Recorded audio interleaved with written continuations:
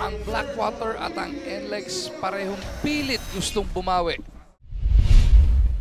Will also have to be on a high percentage dahil 0-2 na nga sila at hindi pa niya makuha yung bang right chemistry dito sa kanyang koponan. And usually, ang balita natin sa mga paiba-ibang coaching, starting lineup ni Coach Cheng as Soyud gets the first basket of the game. 27 points si Keith. Ang problema lang is 6 yung kanyang turnovers. But he started this ball game on a high note, dishing a nice assist pass to his teammate. Sa kabila, si Trollano nakabutas na para sa Blackwater lead. Kiefer almost lost his footing. Na-turnover na ng tuluyan itong NLEX Road Warriors. Trollano again, back-to-back hits for Dawn, makes it 4-2 in favor of Blackwater. 2 games para dito sa Road Warriors. A lot was expected for him. Siguro, nag-a-adjust pa. Hinahabol pa talaga kung ano yung rhythm niya on this stage. As Ighalo misses. Tapigan ng bola, tumalbog kay Kiefer. And Ravenna gets his first bucket in this game. He has to take his shots early ng bola and tough defender pa. So ito talaga yung prototype ng two-way player. Ravenna fading away for this one. So nakapag-string together na ng 5 puntos etong si Kiefer. Lamang sila ng 3, 9-6. Directing traffic para dito sa NLEX. Kiefer wants it. Gustong postehan si Sumang. Nakita si Soyud on the flash. Nice give and go. Kung sakasakali nga lang, if he can just stay on the floor all the way to the end of the game, pang-best player of the conference yung running ng numbers niya. Short of being frustrating. Back over to Roy. Sumang nagpakawala. Desiderio para sa rebound. Put back is good. That is why it is a fundamentally sound rebounding skill for you. Not to look at the flight of the ball when somebody launches it. Magawang tama itong dalawang ito O yan, finally. Like a 9-0 crawl here. It took a while, pero puro Blackwater pa lang nakaka-score as of late. Kevin finally breaks the silence para sa NLEX. I'm just so happy. If you are a basketball-loving fan and knowing the history of Kevin Alas, he's been doing just that. 17 points per ball game ang kanyang average. I'm just happy. Tignan natin anong klaseng adjustment na mangyayari pagdating ng second quarter.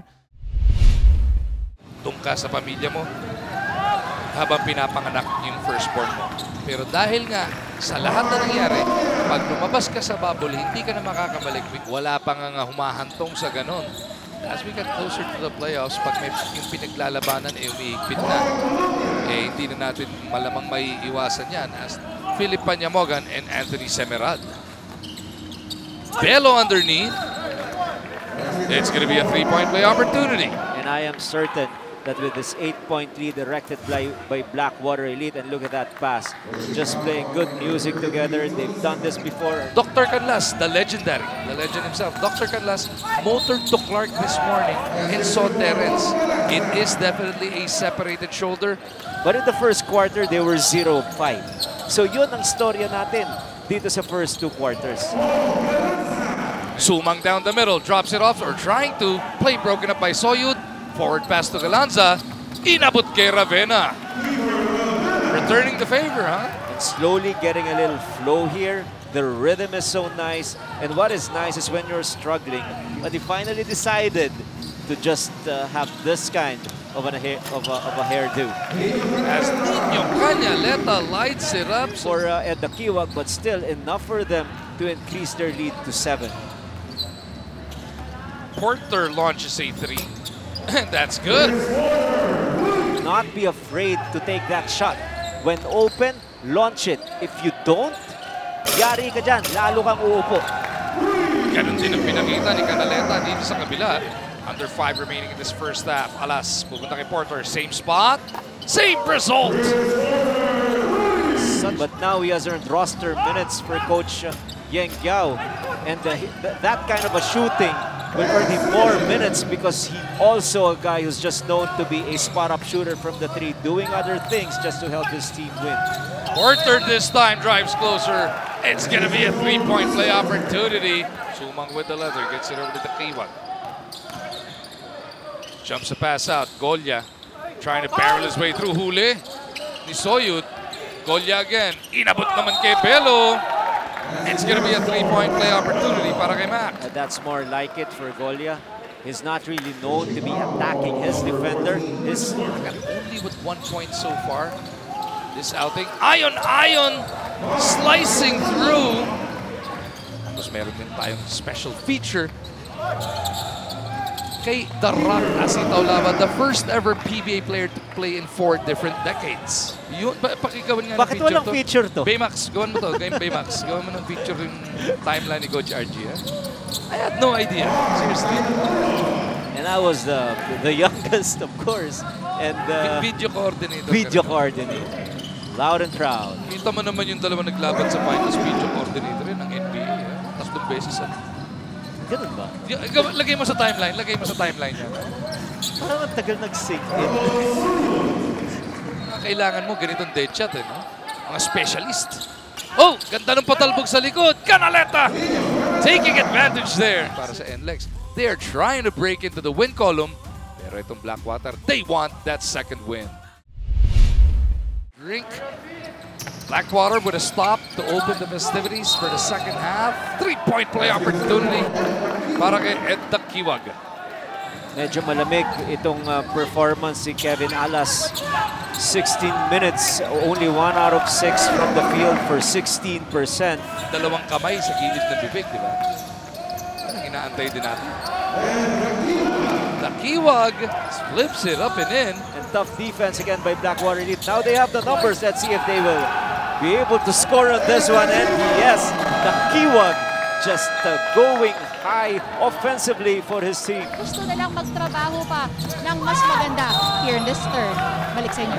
Thank you, Denise. Finally, May luwa, ano? Yung tama ka eh. Yung kalahati ng bola pumasok na tapos biglang nawala. Roy sumang sa kabila. Fearless against Miranda. Sometimes, remember that Boy Eram is the best shot blocker in the league. He's the best rim protector. He can basically answer shots. Back-to-back layups, miss from the field. 9 out of 9 for 100%. Kinyahan sa loob. Inabot kay Ayon. Mike drills this one. And that keeps NLEX within 10. Ayon releases and buries the 3. You have to make. Kiefer drops it off to JR. Finally, para kay Kinyahan, he gets the hit. Nice assist pass by Kiefer. Tingnan natin if that opens up the floodgates para kay JR. As Golia lines it up and buries the 3. That's more like it. When he gets that ball. Ravenna backing up on Sumang. Goes all the way to the corner. Ayon again. Ayan na! Nag-iinit na si Mike. Enter the rim and see the bottom of the net. He nailed one in the third quarter and back-to-back threes for the rook. Binawi naman ni Truliano. Liano with that pick from Golia. Spinning away. Rebound to Siderio. How tough is that kid? And you know it is frustrating. 9 of those 15 dito sa third frame. Galanza, huli. Galanza pa rin. To free up that side. Ang tagal daw gumalaw eh. Si Tolomia, tinulak niya. Look at this once again. Defense collapse. Galanza left Paul Desiderio wide open. If there's one thing that this guy is not ashamed of doing, it is taking those shots. In today's ballgame. Nahihirapan ako rito kasi dito sa atin parang gabi parate. Canaleta. Parilla, hinugot na ni Coach Cheng mula sa kanyang bench. Magiging magic bunot ba? They cough it up though. Grabe na panalalasan ng Blackwater dito. 20 na ang abante ng Elite. 81 already for Blackwater Elite. And it is just not by accident. They really love third quarters. 81-62. 35-point third quarter para dito sa Blackwater Elite. Ngayon, matetesting naman sila. If they can complete this big victory, if they can hold off any rally that NLEX can put on, Canaleta would like to think so. Maski yung mga peers niya, unti-unti nang nagre-retire o nawawalan, is because of the way he was able to adjust his game. When I was coaching Pure Foods, and he was one of my better guys coming off the bench. A long-term home na Naka-long-term list na siya dito. Right on cue. Dahil sa bilang natin, 3 na lang yata hindi nalalaroan ito. Kanina pa natin nababanggit yung first 2 games na kanyang naging average. 4 na puntos lamang ngayon, 18 puntos na. Deflated na yung NLEX. Tama. At ito rin yung kaninang binabanggit pa, pati ni assistant coach Jojo Las Limosa, the feat because they could not get the rebound. Benala's trying to wake up his squad here. Tama. At we have to remember, the tournament format is all teams play 11 games. Only the top 8 teams will make it past. Kung wala ka dun sa 8, automatic, siyempre out ka na. At ayaw mo rin na nandun ka lang sa 5, 6, 7, 8 dahil butas ng karayom ang tatahakin mo. Wala na. Hindi na. Wala nang rason. Gusto mo lang kumain. Sarap ng pagkain sa Pampanga. Doon. Di na Unless spectator ka. Baka give it all pa rin yung iyong mentality. It's actually, Coach RG, there's a school of thought that says it's the bigger test of character. Because of an inferior quotient. Lulungkot ang November mo, no? Hindi ka aabot sa halos Pasko. November 11 is the last day of the elims. Macaroni. Okay.